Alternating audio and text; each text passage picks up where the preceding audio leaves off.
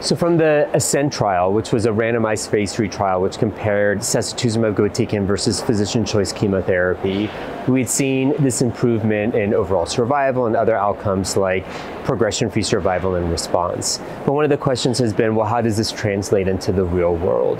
And so we did an analysis which included about 500 patients or so. One of the other notable things about this population is about a quarter of patients were self-identified as Black. And we'd seen in other studies, of course, the ASCEND trial as well, that our patients who are underrepresented minorities can also be underrepresented in our clinical trials as well.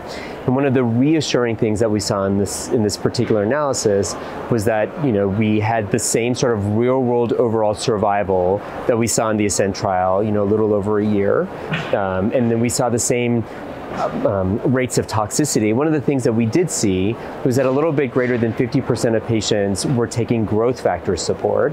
And the majority of patients who required growth factors in the real world with Sacituzumab Govitecan also required it previously on other lines of treatment.